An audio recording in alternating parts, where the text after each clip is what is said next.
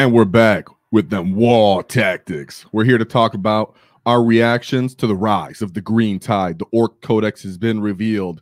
The data sheets are out. All specs and tactics hit us with the nuclear bomb, but we're here for it because we tough and we hard as nails. Now, boys, what we're going to do today is we're going to have a very competitive guest that I'm excited for. He's going to start us off and give us his competitive outlook, his niche, way of thinking, as he went 5-0 at a recent GT with a green tide-esque type of list. So I think it's a perfect outlook to talk about it, since green tide's been the one that people aren't sure about as well. He's going to give us his little overview perspective and a little teaser for what's to come Wednesday.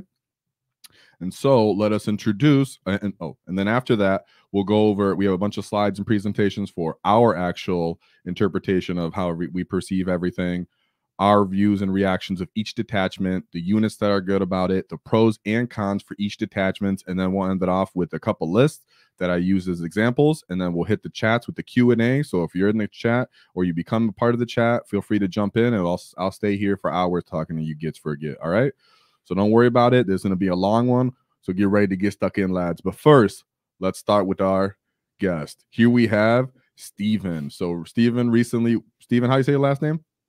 Pampreen. So Steven Pampreen went 5-0 recent GT. He was running double knob with wall banner, 60 boys, 2 battle wagons, 2 kill rigs. It was an amazing list. It was on Tactical Turtis live stream. I was really into it. So we're going to hear what our get Steven has to say here, and then we'll talk about what we're going to do on Wednesday. So Steven, I know like all, you've been excited about the Codex. You have a weird outlook for the fact that you decided I'm going to bring double knob with wall banners, wagons, kill rigs, and people don't even rate kill rigs to a certain extent, right? So I thought you would be a fun person to get on here with your unique outlook. And when the Orks were at their lowest, you brought them up to a winning GT. So I really appreciated that, right? So yeah, no problem.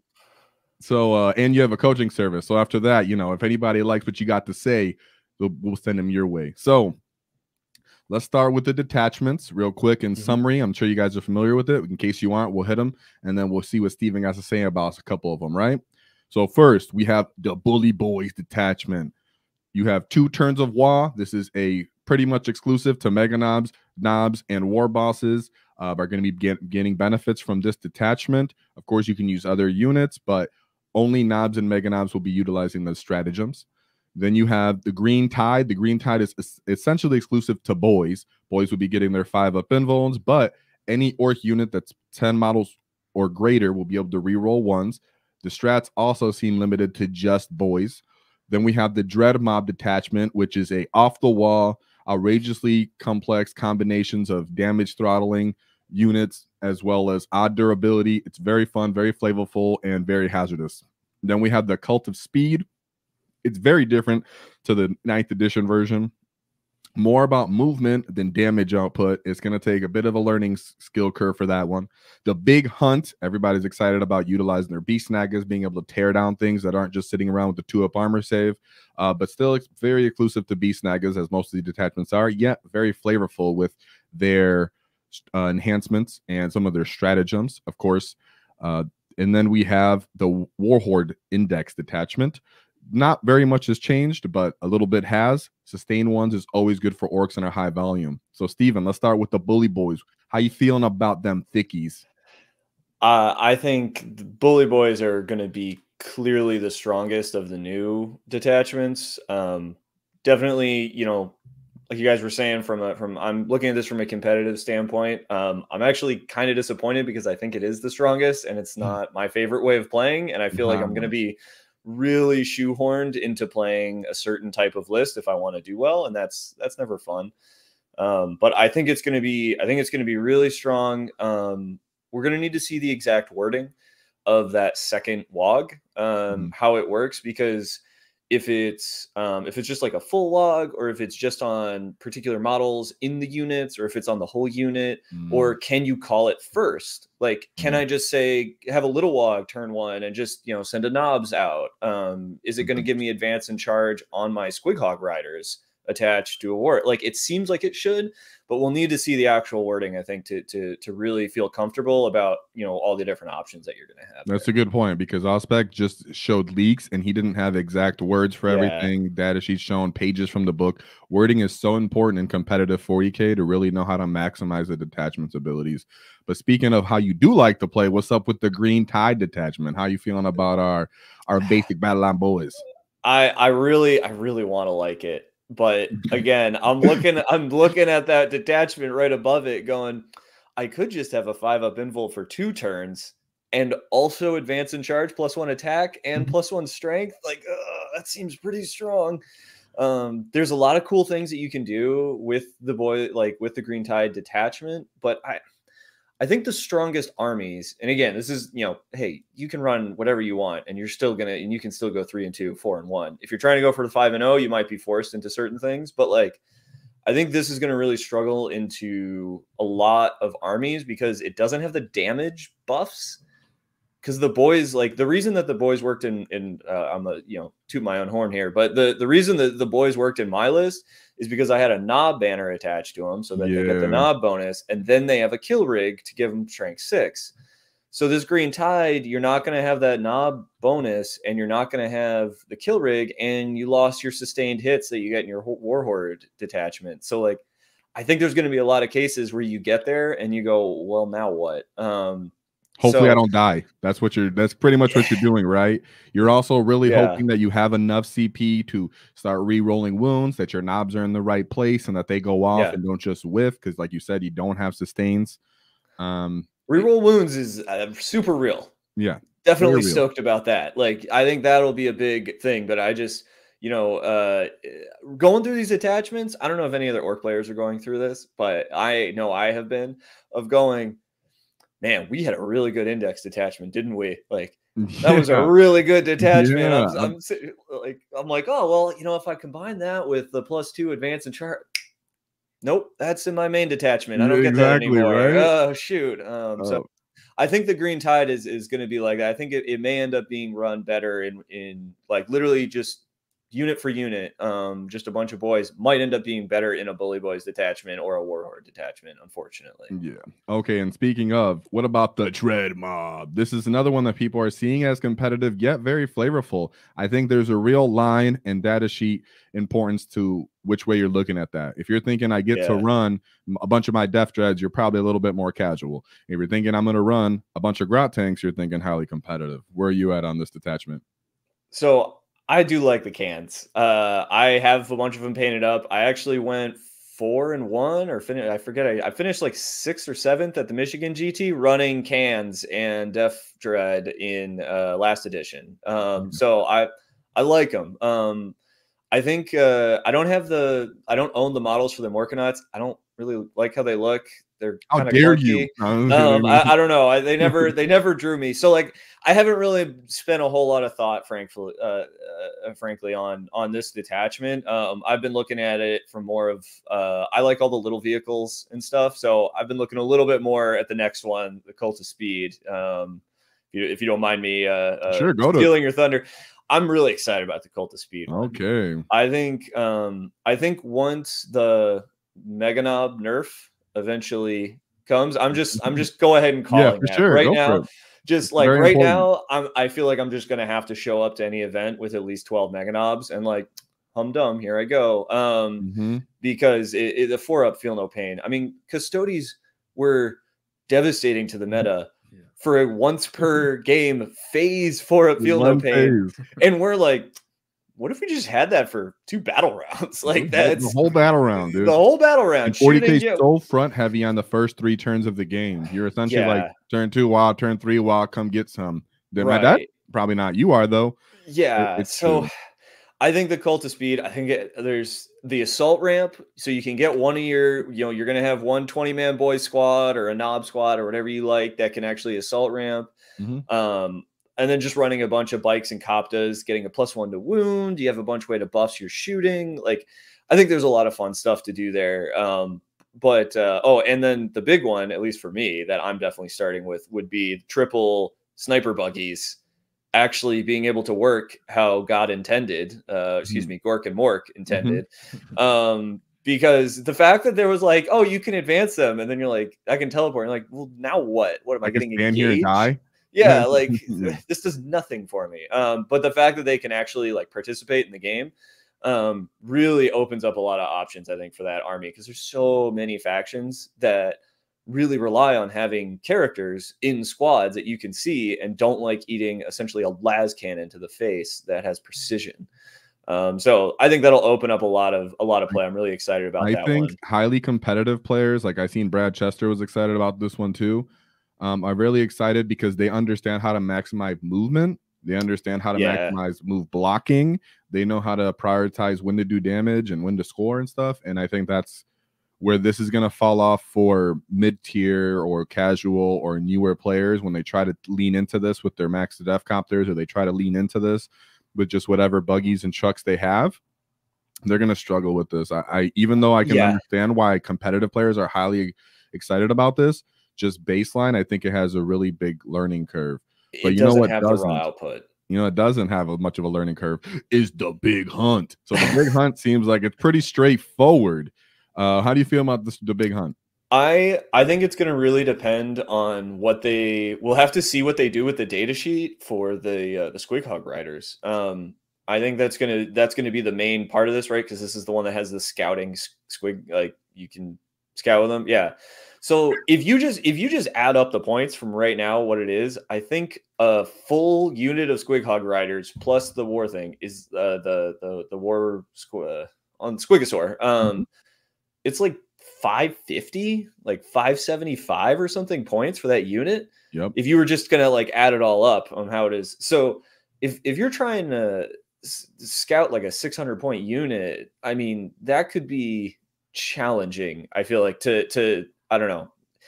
And then even the prey hunt thing, it doesn't even do that much. Like it makes you AP2, which is awesome, but I think I don't know what the meta looks like. Like I'm thinking, okay, if I'm, Custodes where they just have one tank in the back and a bunch of infantry, cool. I just don't have a detachment. Then Exactly. I'm just playing with Warhorde, but none of the cool strats and no sustained. To summarize, it can be somewhat worked around at a top table players, high level events. I would say something like a 1K game though, or 1500 or casual, when people have a hodgepodge of units, they can more likely get benefit from this. But when it does go off, it's going to feel really, really good, I think. And as we spoke about the Warhorde index, we already understand. I think most people understand how great it is because we've been using it, but we were pretty privileged to have such a powerful index attachment. It didn't seem like it changed too much. And the strats are just amazing. Not having flash gets will also be kind of interesting as well. But I think we should be grateful for that. And anybody that's new, maybe a little casual, and they're a little overwhelmed by all the choices and they want to see things play out, I would strongly advise just stick to the Warhorde for now, because it's still so good and we still have to readjust to the new data sheets that are coming out, and maybe some synergies and keywords. So I think we were blessed to have it. We know it's pretty good. I still think maybe 2 of these detachments are going to prioritize them on high top table competitive play though. Yeah, and speaking of the total, the Warhorde, that 4-up feel no pain token, having a def killer with a 4-up feel no pain won me so many games. Having +2 movement on an infantry squad won me so many games. Yes. There's so many good things Here about we that go. detachment. Yeah. You getting gas or random models down the field quicker, and people are like, what just happened? The boy knobs jump out of a truck. Oh, follow me, lads, just going in. I think talking about the difference between like the codex, an index, and this will be probably a good lead in, and you guys want to do the rest of your show. But orcs, in my experience, have a really big problem with turn 1. That's been the biggest issue that I've had, and the way I solved it was the WAAAGH banner. Yes. And I swear, in our tier list video from like 6 months ago, when I rated the knob with WAAAGH banner, I said he's gonna be the answer for if you're going second or trying to maintain pressure, because calling the wall in the battle round and such is going to be the detriment. So you're the only person that I really seen that maximize that at the top table. So I really loved it. And that's why you got a little key to my Gorky heart right now, you little. I appreciate it. It took me a while to find it. I will say I was a slow learner on that one. I jumped on the def kill immediately though. That was like the first thing I put in the list at the beginning of the edition. But yeah, I think losing the knob banner, I think, is going to make the turn 1 issues even more apparent. I think it's going to be, and the only way to solve it that I see with what we have is in the Cult of Speed with the assault ramp and the Bully Boys. So that's why those are the 2 detachments that I'm taking seriously. Good point. And the rest, I'm kind of like, hey, if someone else gets clever and they come up with something, like I'll look at it, I'll take it seriously. But I think I got to focus, how I think and how I work on it. Those are probably the 2 detachments. That's a good way to look at it. Focus on how you like to play and what problems you had and tried to solve. Just like we don't have the flash kits anymore with Bad Ruck. We can't even, what I would sometimes do is in the early game, use Captain Bad Ruck a little bit, try to kill some things down, dwindle them down the pressure, stuff like that. We don't even have that to shoot away screens or delaying units or scouts. Yeah. So it is a factor. And, speaking of how you play, let's go into real quick before you get off and we go into our normal presentation on Wednesday. So in a couple days, we're going to go over your turn 1, 2 against Tau with Tactical Tortoises live stream, kind of like a side-by-side fight companion / learning experience where we go over how you properly maximized the movement, the pile-ins, the consolidates, the taggings, the way you think of how do I pressure turn 1, delay the enemy, continue to score with a somewhat elite army because everything you had was pretty high value. You had big rigs, you had wagons, you had big bricks of boys, you didn't have a lot of chaff, you didn't have, it was a unique list. So I think we're going to go into that on Wednesday, give a pretty much lesson, a little seminar is what you'll be doing. I like that. Seminar. It'll be a good introduction to your coaching service for anybody that really wants to get over that edge as well. And so how would they, they're in our Discord. If you wanted to reach you on Facebook. I'm Hannibal Barca in Discord. If you can find me on Facebook, I'll respond to there as well. And I'm Steven.Pampreen at Outlook.com if you want to send me an email. For sure. So we'll see you again, Steven, in a couple days, about approximately 5 days. We'll get into it. We'll get stuck in. I appreciate you joining us.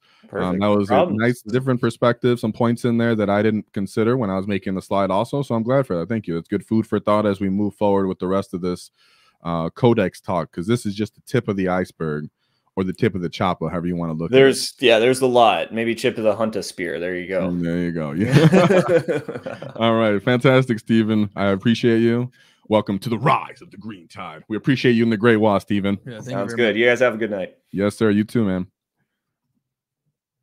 All right, so that was Steven. Now we'll move into a little bit of our typical WAAAGH tactics flavor talk a little bit here.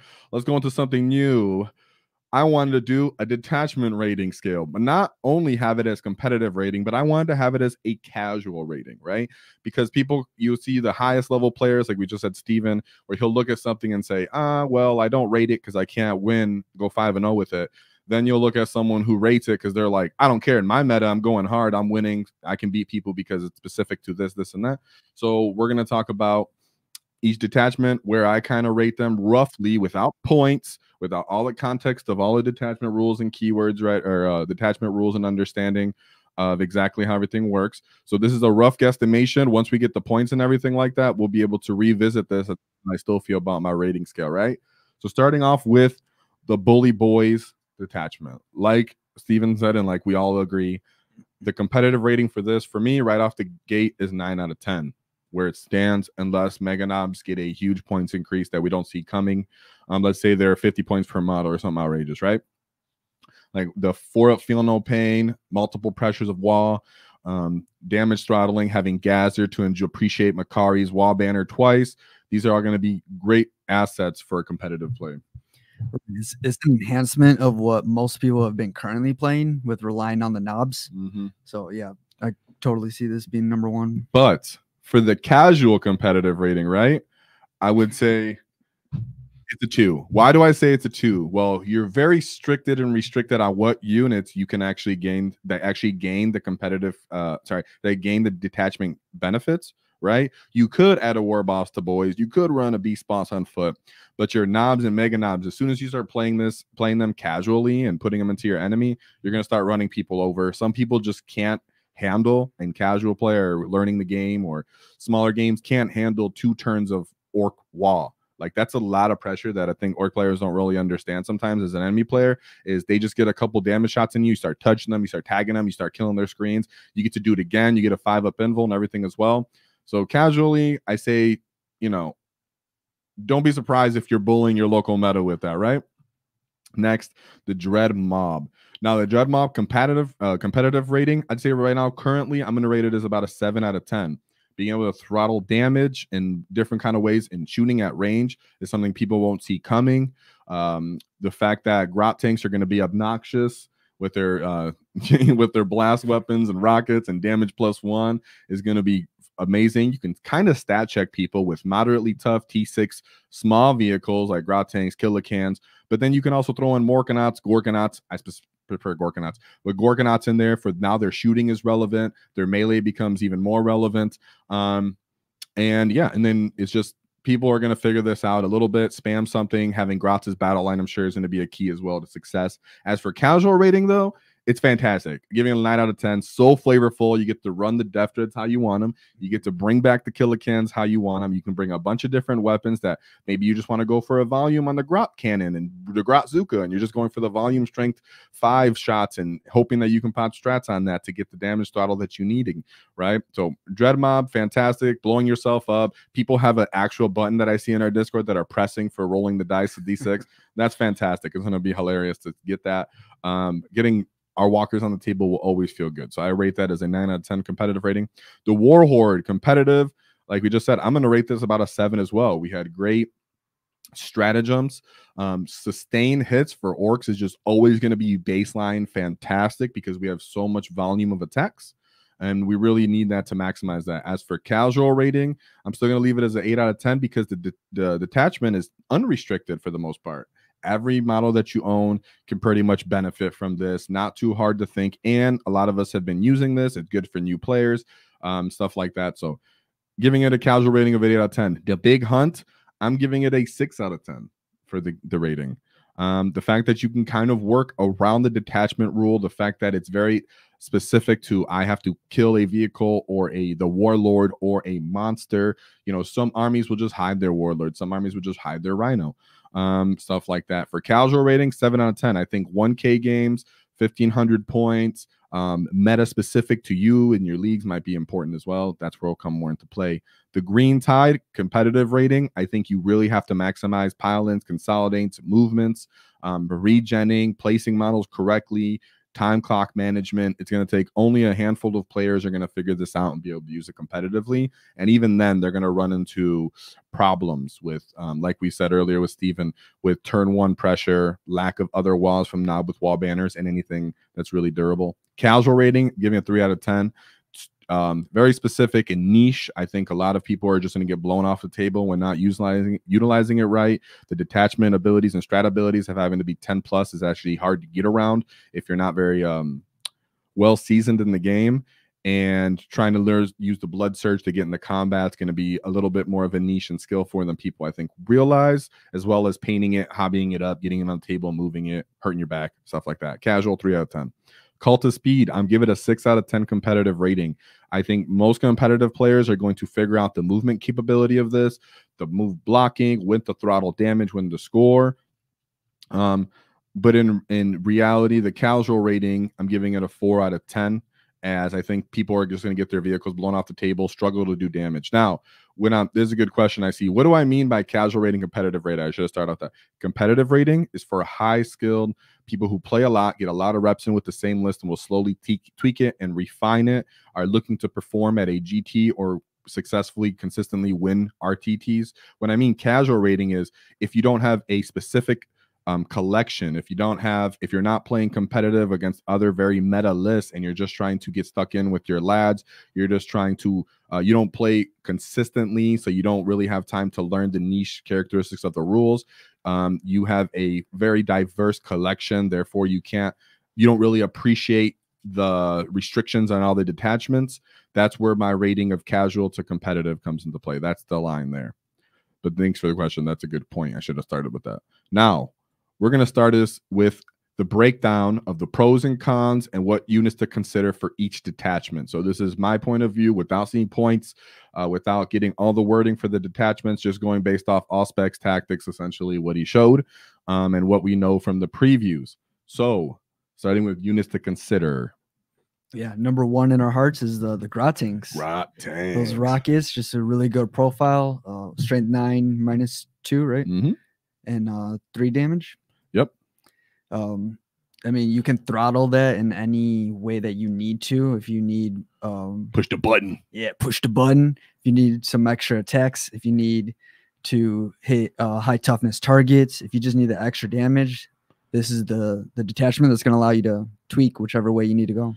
Yeah, they're going to benefit the most from most of the strats, such as push it again for +1 damage, and also getting rerolls to hit will greatly benefit them. They'll also appreciate blast, and they most still have their reactionary move.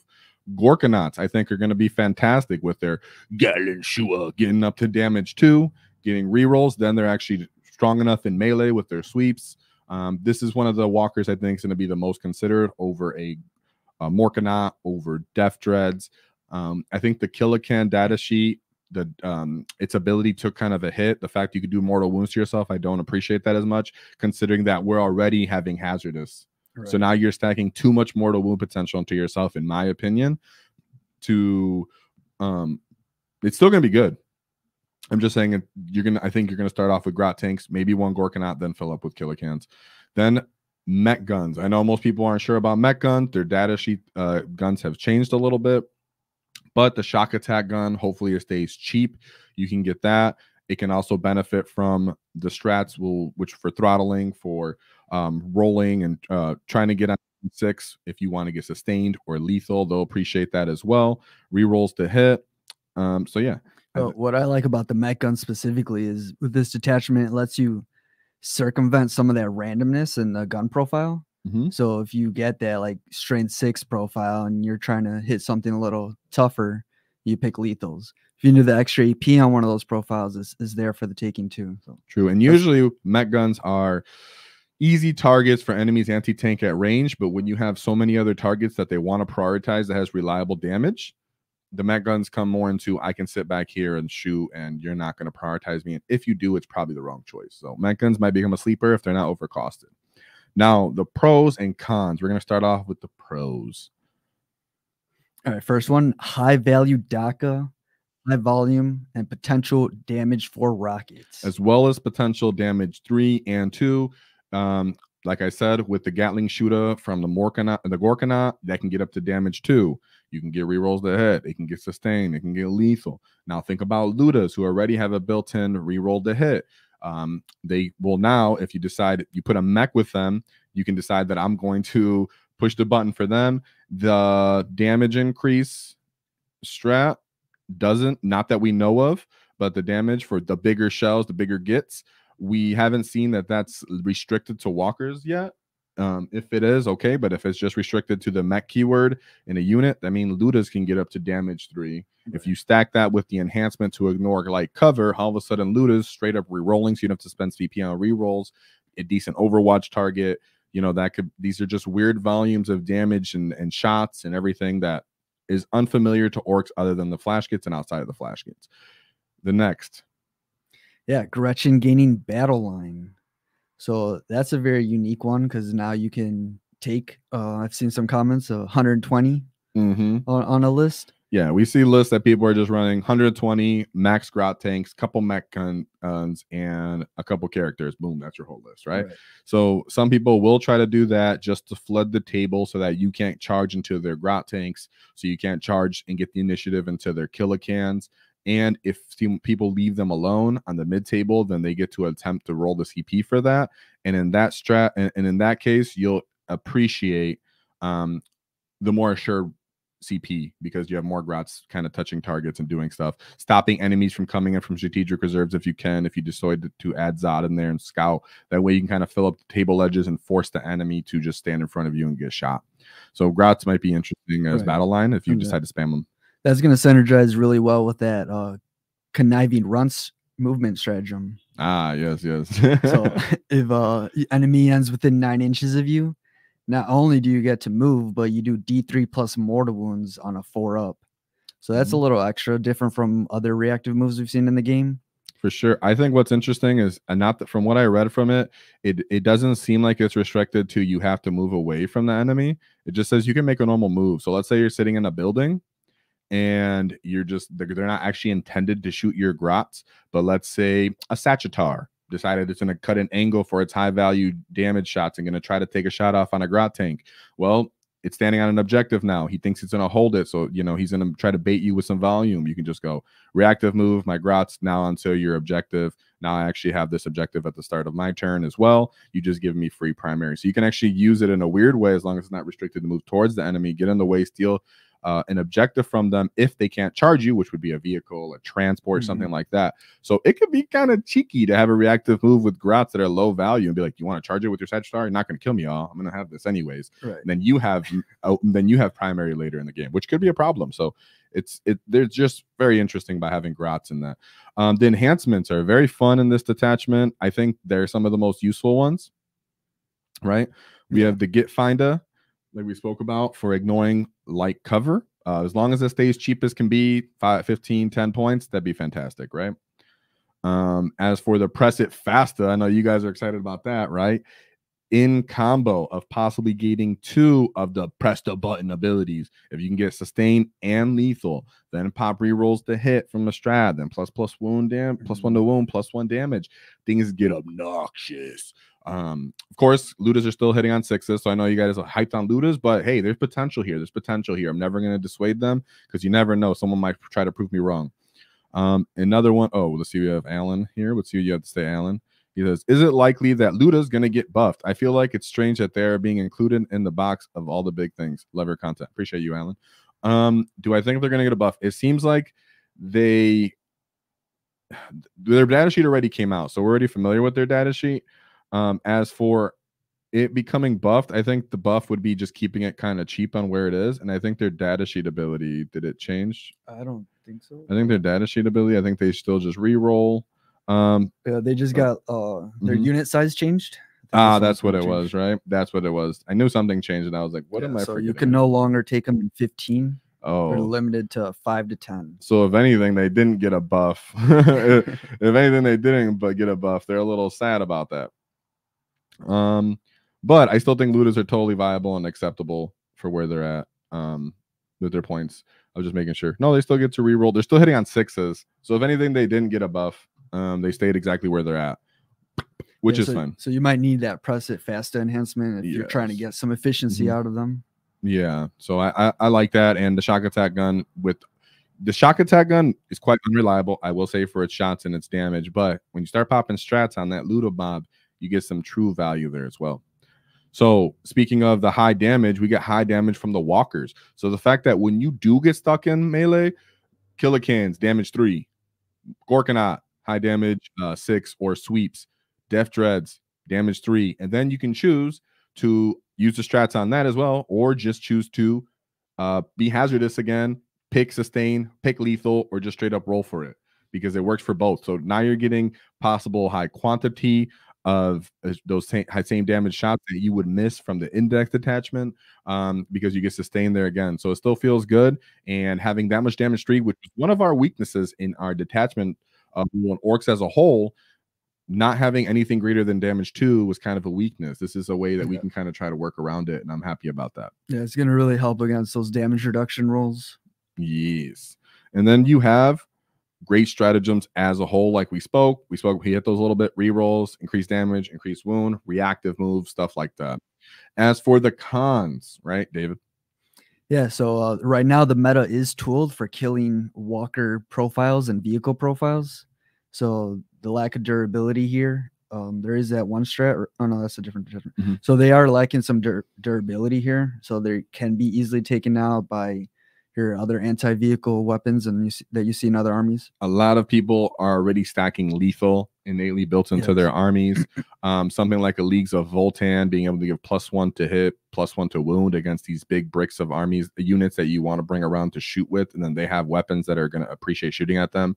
You know, Leagues of Voltan would just love to shoot at all your Grot tanks if they can get a chance, but your Grot tanks will shoot them back too. So it's kind of a give and take. Yet we know that the meta is built for killing thick stuff with high armor saves, considering Iron Storm and things like that. And we got Tau coming around the corner too. Oh yeah, we got Tau coming around the corner. Gets lack of defensive buffs is a con to me. There's no way to increase your invulns or get a better baseline invuln for your big walkers and such like that. So you're just appreciating the invuln from the WAAAGH. Of course, some of these things already have good armor save, but I'm speaking specifically for anti-tank, just shots that are -4 that some armies just have easy access to, like Space Marines as a whole, which a lot of people own Space Marines or play them casually. So you're going to run into that if you decide to run this Dread Mob. You're going to have to face armies that are going to be able to just annihilate some of your walkers and more happy thick models. Hazardous can be detrimental if you start just oversaturating it and get unlucky. You can start blowing yourself up across the table. That makes it easier for the enemy prioritizing target. If you take 6 mortal wounds, they're going to just decide they're going to try to kill that unit, right? You kill a couple of your own killicans, that would suck. Kill a couple of your own Grot tanks, that hurts not only your output, but it also lets the enemy go, well, you're close to dying, I'm just going to finish you off. You're closer to battle shock, and Grot tanks and killicans have a leadership 8, which is one of the things I don't love about them when you start taking big units. So then if they get battle shock, they can't appreciate the strats anymore, right? So it can be a compounding effect where being hazardous and becoming hurtful to yourself and weaker and getting closer to that battle shock test threshold will suck. That goes in tandem with the lack of defensive buffs too. Yes. So if someone's already chipping you 4 or 5 wounds here and there, and then you're hazardous, you're taking yourself some wounds off. You can possibly kill yourself. Yeah, -1 damage is nice. Is definitely a nice one. It works for Grot vehicles and non-Titanic walkers, so that will help to a certain extent, but just had to give that a shout out. Then we have you are quite reliant to a certain extent on just straight up basic mechs if you're running anything outside of a Grot vehicle. So your walkers are essentially going to go, whatever the walker costs, I'm also going to need a mech. So you're paying the mech tax. They're also probably going to be holding your enhancements, and they're very soft, squishy, weak. Once your vehicle's gone, or if for some reason it charges away from them and you're out of position, they're going to bolt them down or whatever, right? And then it's heavily terrain dependent. So some of you gets, maybe you're playing at a local game store, they don't have a bunch of great terrain. You can appreciate more of the Dread Mob. Maybe you have to face off against armies that you guys are going to shoot at each other. You can't just slog up the table. I get it. But if you're playing on GW terrain, it is quite tense. Your Grot tanks are going to somewhat struggle to get lines of fire sometimes. The killicans are going to start clogging up the lanes. You're going to most likely want to reserve your Gorkanaut, for example. So those are the pros and cons for the Dread Mob. Then we got the Fighting Fedora. Shout out to my Gits, J, Hugh, Wicked Joe, Wappa, and Daggers for always inspiring the Discord. Let's go. That's true. And shout out to you for the $5 super chat. Very gracious of you. I appreciate you. Very generous. And it seems like your Grot revolution has come to life, right? So I love that. And we'll move on to the Bully Boys detachment. Can you close that door, by the way? Because I think bugs. So we have the Bully Boys detachment has coming in. Like we spoke about earlier, this seems to be the most powerful detachment. Having multiple WAAAGHs feels fantastic. So let's see about units you want to consider with this.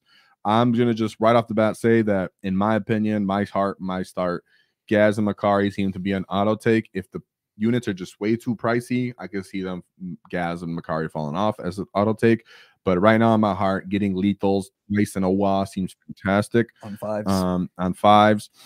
Having a 4-up Feel No Pain surrounding Gaz, and then Makari's 2-up invuln seems sick. And Makari now is going to benefit from the 4-up Feel No Pain if someone tries to precision him out. So that's hilarious and obnoxious. One, yeah. And then we have solo Snickrot. Snickrot is now a lone up. His redeploying is going to be useful and helpful. I've heard people say, hey, maybe you want to drop a War Boss and Mega Armor solo and use him to deep drag or coming from reserve and act almost like a solo Snickrot to score. That could be a thing too, but I'm going to stick to Snickrot for scoring lone op. I think he's going to help for how elite this army and lists are going to be. And then, of course, Mega Knobs, because 4-up Feel No Pains are obnoxious with Armor of Contempt, the wall. So it feels good. Pros and cons. Now, the double wall, most people just think I get to kill more, but what it is a continuation of momentum. Being able to consistently tell the enemy, I'm going to be there, and I'm going to be there again with the next wave after you clear that one's going to be overwhelming for some people that just don't understand how to screen and prioritize targets. As for increased threat range, the fact that you're going to be able to disembark, then move, then charge and wall, you're going to decrease the profiles of all these elite units by just having trucks everywhere. It just makes it so that's going to just be a very, very useful tool. I mean, just straightforward. It's obvious. Durability. And so, yeah, I mean, two turns of that 5-up invul. It's great to have. For a feel no pain. Feel no pain. Armor of contempt for your mega knobs. On a T6 two-up save armor. Like, you fighting on death if you need to, so that way if enemies countercharge you, you can still try to fight on death. Or if you're just going to try to take it, you know, enemies just going to interrupt, fight you back. You know what? I might just have to take this punch. I'm going to fight with my normal knobs over here first, and I'm going to let you punch my mega knobs. I can stand it. So it's something that we're not used to for the most part. If someone interrupts us and counterattacks us, they tend to punch our units away. In this case, they will not, and that feels fantastic. It's actually infantry heavy, which is a benefit. Of course, there's anti-infantry keywords. I'm very aware of that. I know that can hurt, but it is good for popping through terrain when you have the wall and increasing that threat range, which compounds with all the other pros on here. Yeah. Yes. And then, yeah, just reliable damage output from the wall churn and the stratagems. Gain access to rerolls is huge. If you have Gaz, that's just a 5-up crits for 2 turns. There's going to be some damage output that we have not seen from Orks this edition. Yeah, being able to get a full reroll to hit is fantastic. And of course, getting +1 to hit, you know, from our war bosses and such, we'll enjoy rerolling ones if we have to outside of the wall for our skirmishes. Being able to consolidate in certain directions is going to be fantastic. Being able to put mortal wounds from crushing impact into 2-up armor save models is going to be fantastic as well, and useful to us and our knobs and our skirmishing outside of the wall, if we ever do anything outside of the wall. Yeah, and I just think that the damage output here is at least quite reliable when you have the CP to do it, especially on the wall turn. You're just compounding the effectiveness of the wall with the strats. It's crazy. But for the cons, yeah, everything is high value, and that's going to be on this detachment. So whatever you're exchanging, that's a lot of points you're exchanging for, and it's going to be hard to get your points cost back. Sometimes it is, or just scoring. I mean, just scoring while having all that stuff, right? Strats are limited to knobs and mega knobs. I'll just put this as a con, as you already know what you're bringing. The enemy kind of knows what the tech for and what they're bringing as the meta develops and unfolds. And once mega knobs get a straight up points increase or nerf, that just makes a detachment almost unplayable if they get over costed suddenly, right? Right, because nothing else is really going to benefit from your strats unless it's those two keywords. Yeah, from what we see now, at least from what we've seen from Auspex Tactics, we're those guys get, yeah, of course you get the detachment rule because it's just for war bosses. You can, the Squig Hog boys can still appreciate that, but I'm speaking specifically of the stratagems. They can't appreciate that anymore. Damage reduction hurts against this kind of setup. You are going to mostly have damage 2 army wide, just straight up. Like I said with the Dread Wall, you're going to have damage 3, damage 4, stuff like that. You know, a Redemptor Dreadnought can still be somewhat annoying in stuff in your face, reducing damage like that. Right. This is where the Magnabs losing dev wounds is you're gonna feel that. You're gonna feel them a little bit. Not having Squig Hog boys getting all the army detachments, so they might not even be on the list. You're gonna feel that a little bit, or just straight volume, because that's what they used to do. So yeah, them being mostly damage 2. If all of a sudden later, I'm talking about a year from now, and more codexes drop, or 6 months from now, and more people have access to army reduction, and we take a points increase, that could be detrimental as well, right? Yeah. And then lack of trash scoring units. You know, if they just pop your trucks, you know, if they just pop your trucks, what else are you scoring with? That's why we have solo Snickrod up here, the units to consider, because you don't want to spend time with any of your more elite models doing actions. Of course, your knobs do have pistols, but knobs aren't really that durable even in this detachment. And their data sheet ability changed so that they're not always -1 to wound, only if you're greater than them. Yeah. So they're a bit squishier now, and you don't have Arda's Nails as a strat to counter that in this detachment. So lack of scoring potential might be a thing if the enemy understands you're hyper elite and pop your trucks, and you're like, wait a second, how am I scoring now? Then you have no shooting support. Your detachment doesn't benefit anything for shooting at all. So at least some of the other ones do, but this one does not. So screens are getting in the way. Everything being hyper elite means that stuff that tries to stand in lanes or delay you is going to be taking the charges on sometimes. So aren't flash kids going to get the map keyword? Hopefully, but I think that was rumor, but I didn't see that from anything. That would be nice. I would appreciate that, right? Yeah, I just thought about that. Yeah, I mean, they pretty much are, but I think somebody said that they should, but they didn't because from what it looks like. So we'll see. We haven't seen them, but yeah, I don't think they have. Yeah, I don't think so. So yeah, that was it for that. Bully Boys looking very strong, but very susceptible to being nerfed. Now we have the Big Hunt. So big hunt units to consider. I'm gonna say Mazrog. We were talking about you want more damage. Mazrog is going to be more appreciated, a bit more hidden inside of a unit. The fact that you can get them around the table in different ways is going to be useful. We'll get into that. Beast Boss on foot. I think at least bringing one with proper killie to really take advantage of the dev wounds on 4+, having flat damage 3 for that instead.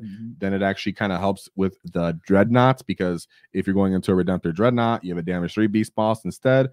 That guy can actually put damage 2 into him and help drag him down after some mortal wounds chip him down. And then I'm still going to say Gaz can be useful here just because they have strats for the critical 5s against their hunt target. If their hunt target has reduced damage, or it might be a Catan, you'll still appreciate Gaz for that reason, in my opinion. For Makari's lethal and damage, and Gaz is straight up 4 damage, right? As for their pros, David. Yeah, this probably has the best enhancements from all of them. They're 3 good options and 1. I think that's what most people are excited about, right? The enhancements make you feel like you can do anything, right? They make you feel like you can do anything. You get sticky, you get scouting access, you get a built-in -1 to wound, you get a +1 damage. All of those are viable.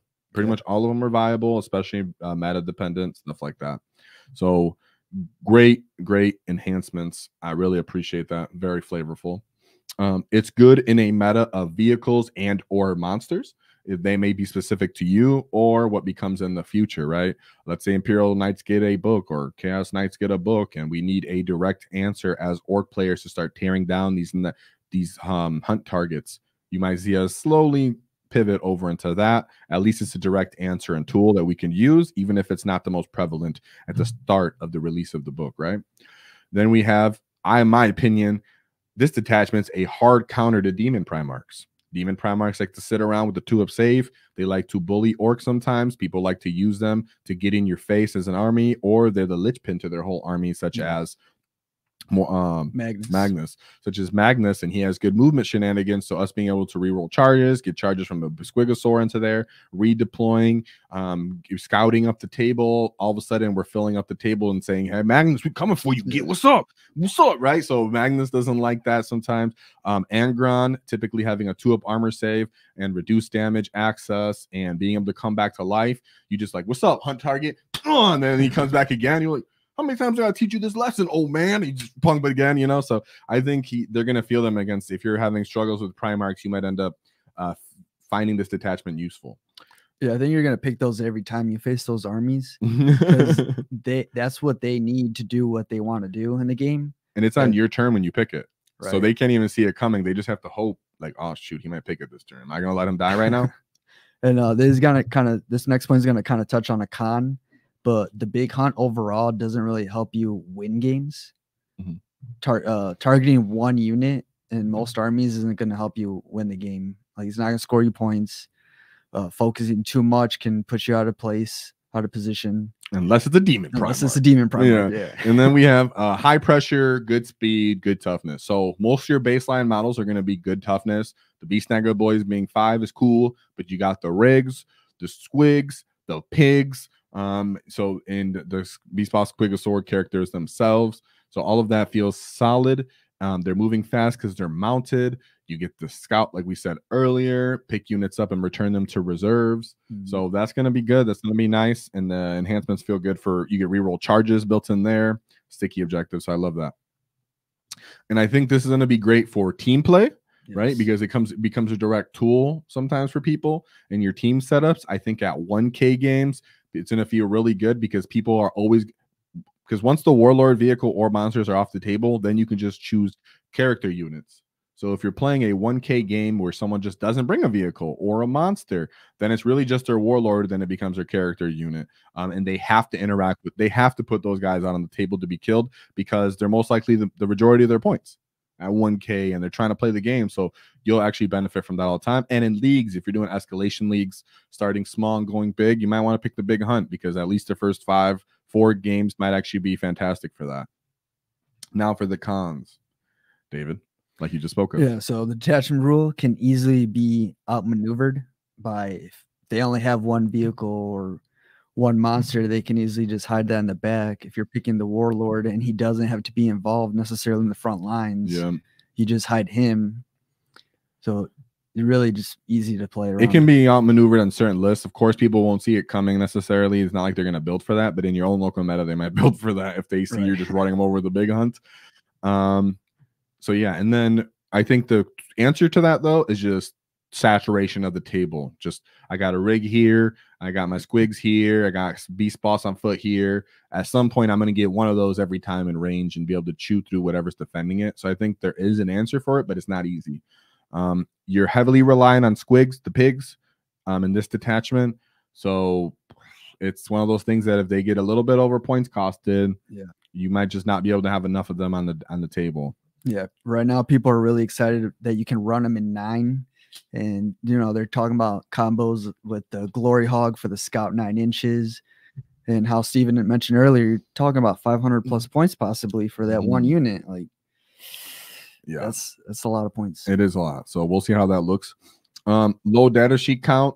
Pretty much just snaggers are going to gain benefits from not only your detachment, but your stratagems. So you are going to be limited for that. Besides Snick Route, I would still probably consider it maybe a Snick Route, I guess. Yeah. And then lack of skirmish support. So outside of your target prey, whenever you're trying to kill something else that's on the table, especially on a non-WAAAGH turn, you might struggle. You might really struggle for that reason. So you're not great for skirmishes. Your squigs are all important. Beast Snagga boys aren't super reliant to anything that has good armor saves or moderate toughness outside of the WAAAGH turn. You have to hope the kill rig gives you lethals or gives you enough strength to make a difference in your wound potential for your skirmishes, or some last cannons go off, right? But it's not great. There's strats don't help you with your skirmish support really here. Then you have hard to maneuver around terrain because you're running big fat bases and the kill rigs. This is going to be another one that's terrain dependent, even though it's very flavorful.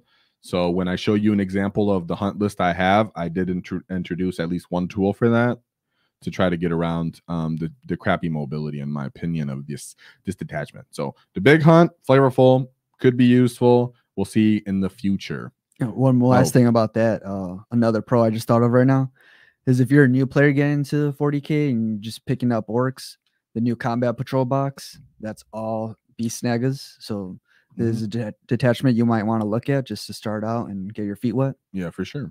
A lot of people have been collecting them, so a lot of people might have them. Now we have the Cult of Speed.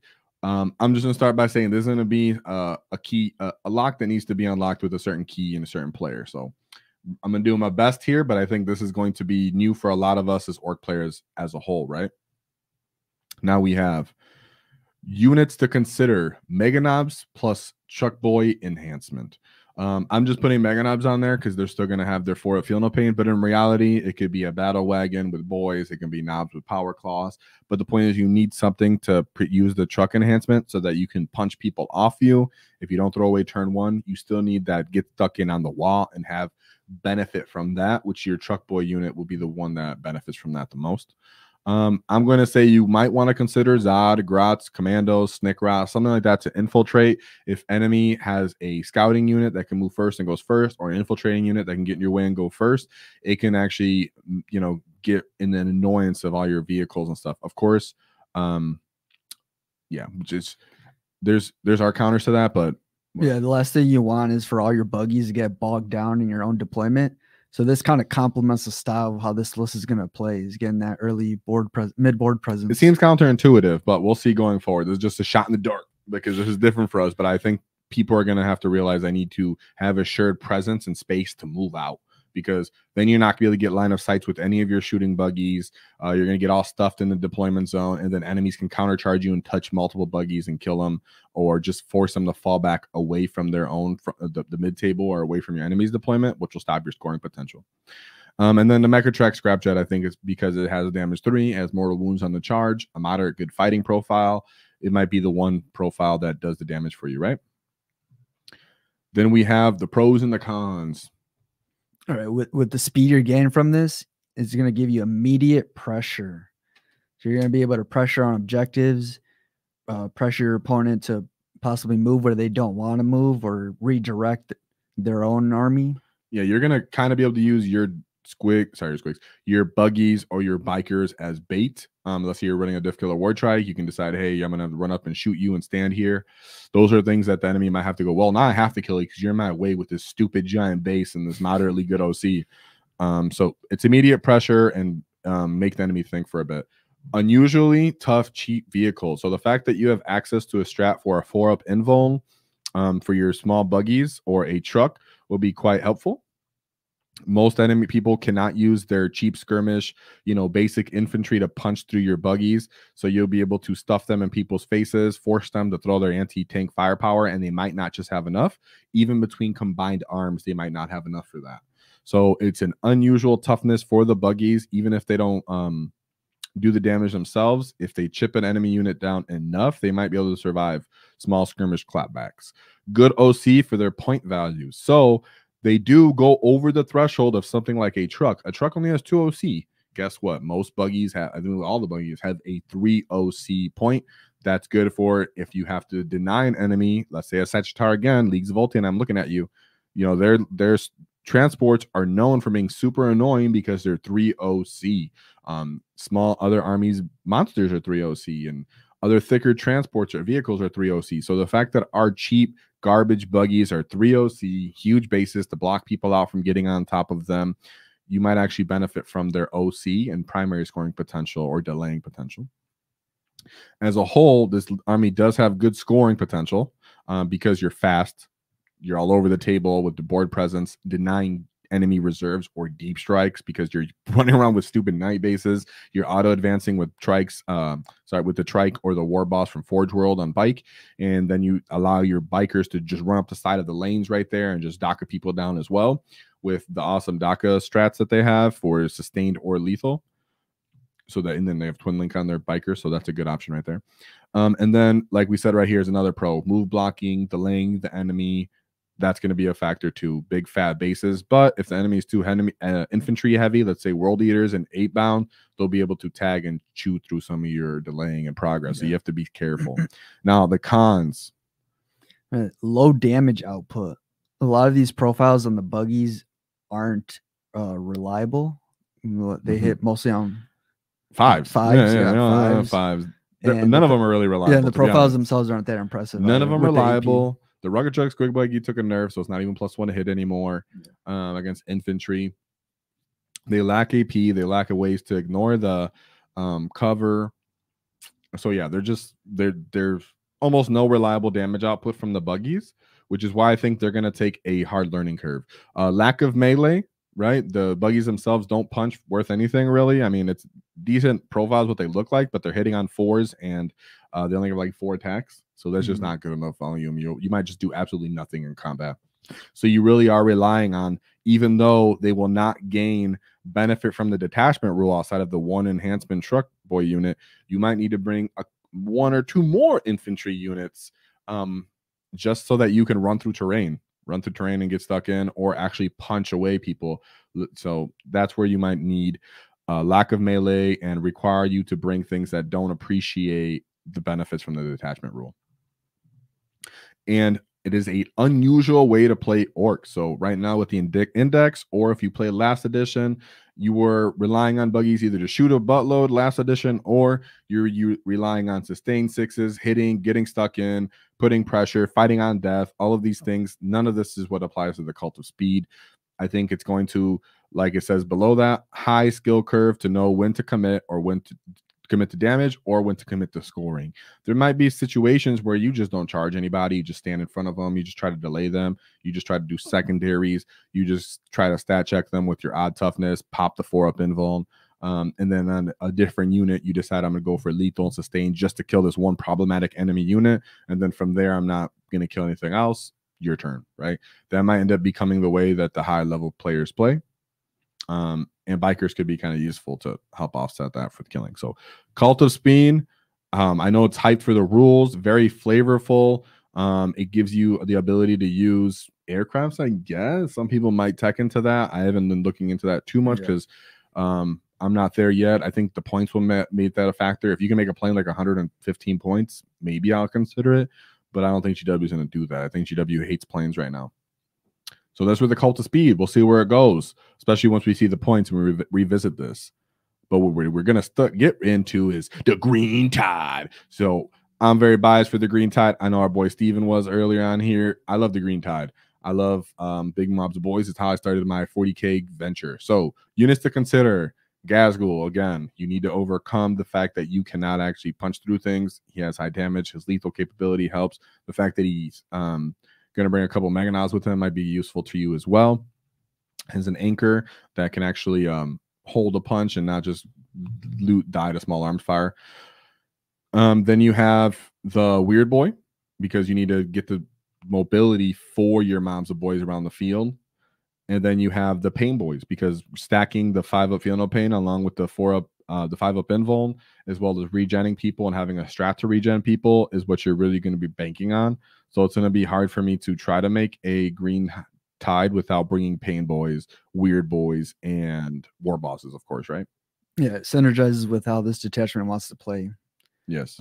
With hitting our first pro, you're stat checking here with the 5-up invuln and the boys, just mass amount of bodies.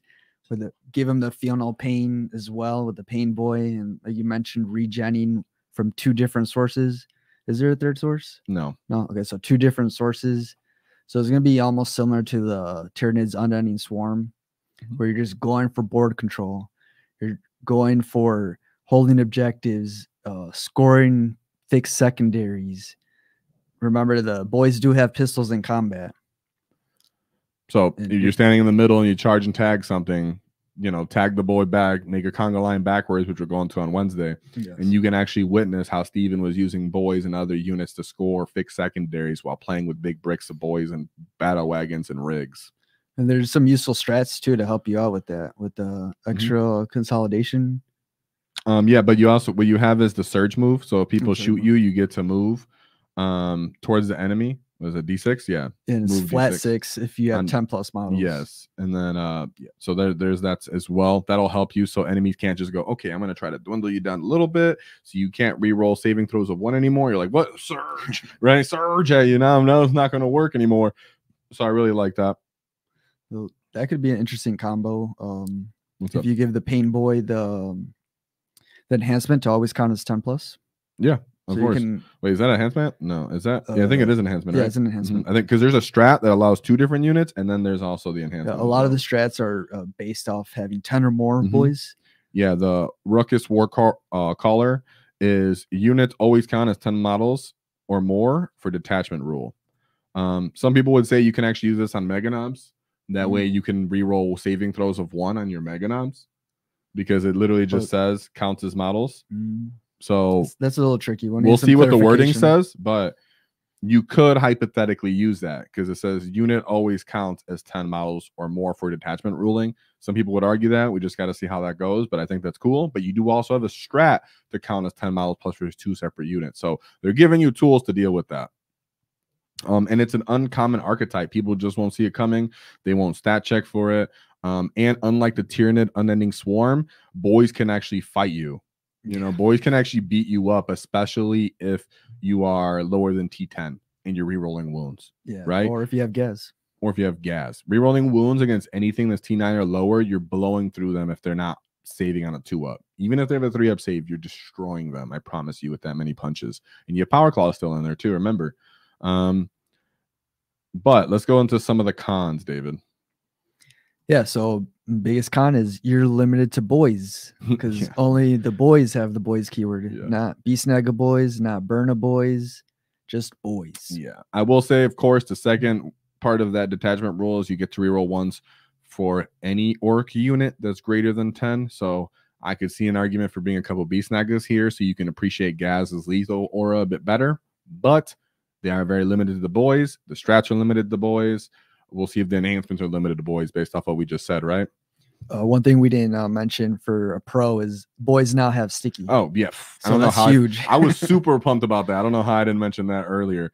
But yes, I'm super pumped that boys have sticky objective. That's fantastic because as you're rolling this green tide over people, then you're just like, all that behind me, that's still mine. You know what I'm saying? So fantastic. You're just going to drown them in the green tide. Yeah, dude. And then there's Grots over there just picking up people's guns and stuff. Like, you know what I'm saying? But yeah, sorry. And then we'll get back more to the cons. Sorry about that.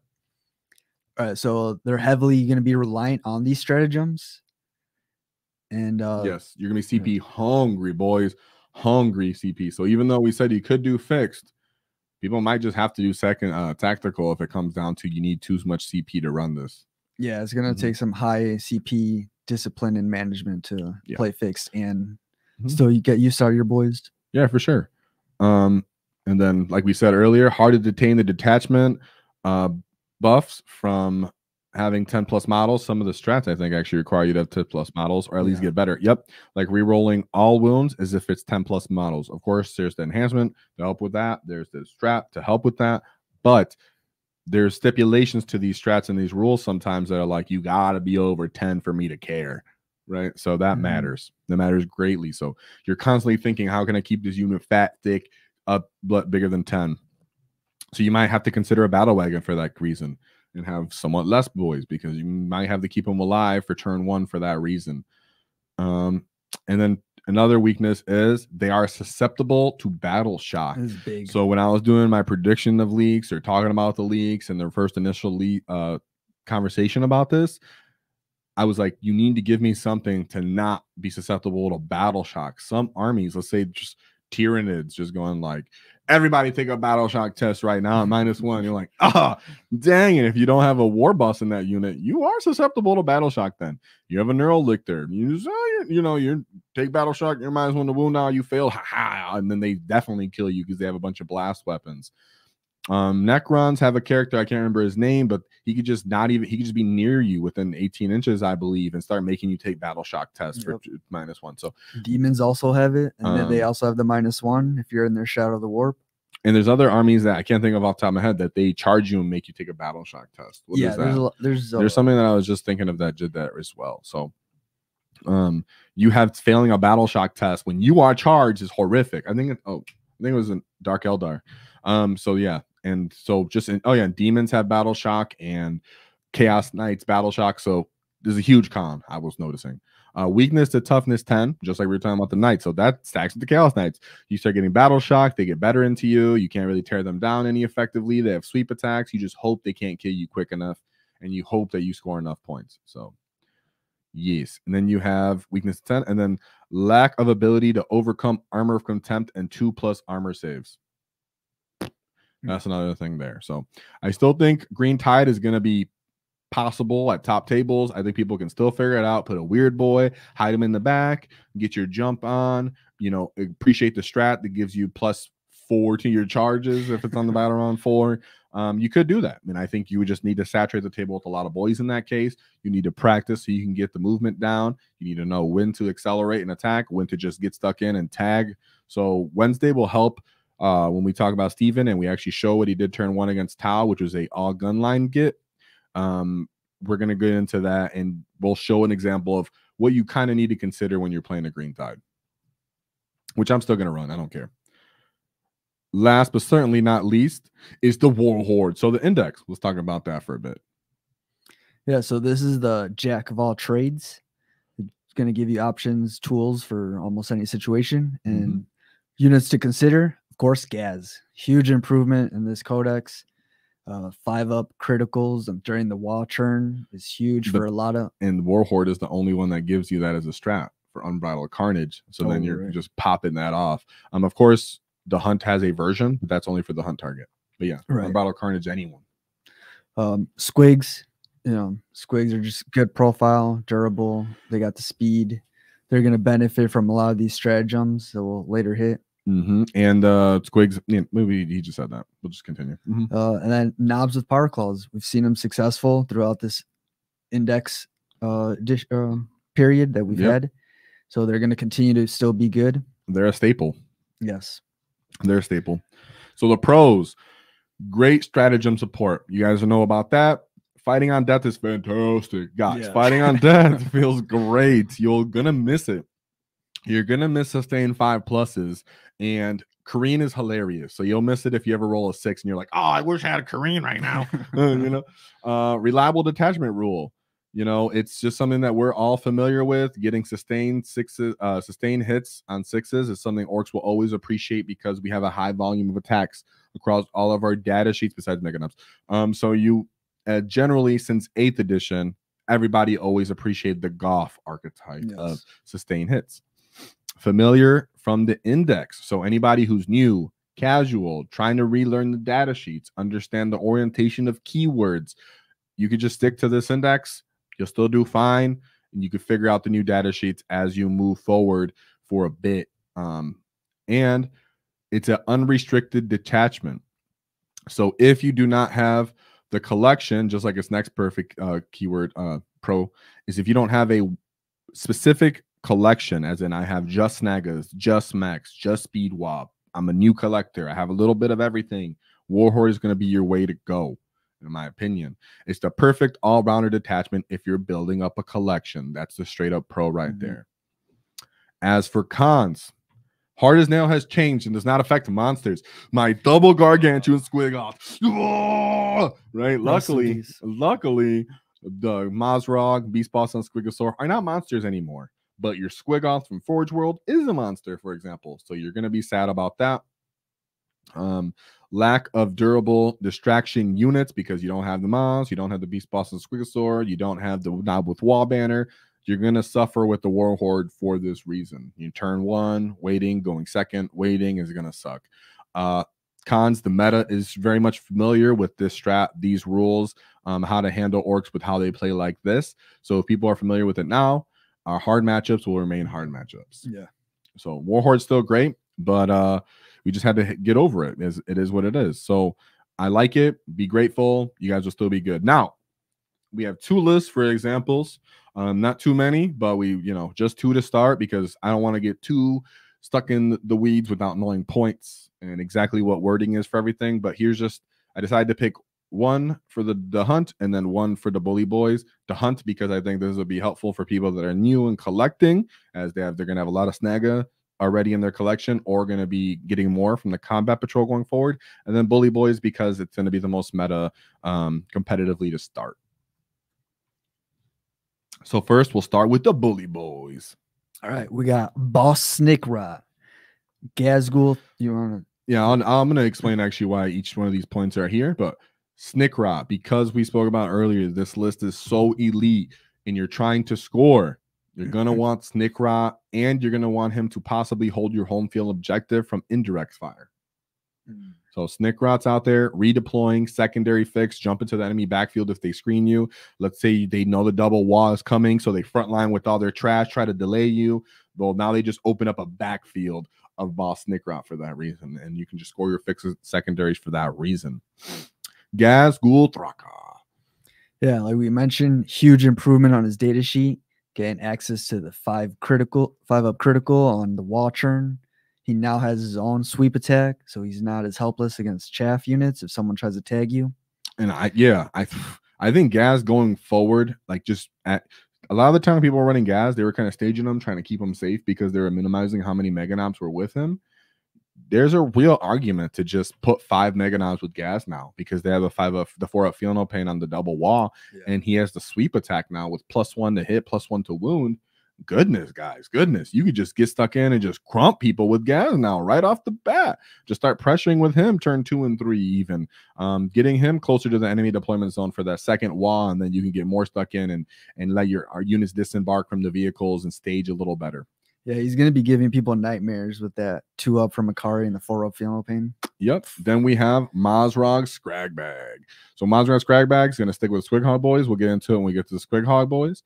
3 War Bosses because we have a bunch of knobs here. A War Boss in Mega Armor. He's over points right here because he's going to have the enhancement for the Deep Strike. Dave, you want to continue? Yeah. After that, 3 trucks. So we can put some knobs, mega knobs in there. Then we got 2 units of Gretchen. Well, actually, the trucks are there too for the SWAT team. So if you're not familiar with SWAT team, when you look at these knob units and these mega knob unit points values, that's why we have it split that way. Sorry, to continue. All right. 2 units of Gretchen just for some backfield screening, cheap chaff units, CP regen. CP you need it. regen, which you're gonna need it in this detachment. And then here we got 1 5-man mega knob unit, which is assumed with the War Boss. Well, that's the thing about this list. We're gonna go through units, and I'll talk about where it's getting plugged and play and why. All right. So 2 3-man mega knob units.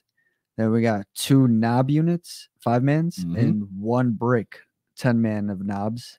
And to round out a Squighog Boy unit. So the mega knobs, in my opinion, are, you can argue for either or the power claws or the twin kill saws. I still like the twin kill saws, but if you're gonna have double wah and gas, and they're gonna be attached to gas unit, you might actually appreciate power claws on your big unit and then kill saws for your smaller units, right?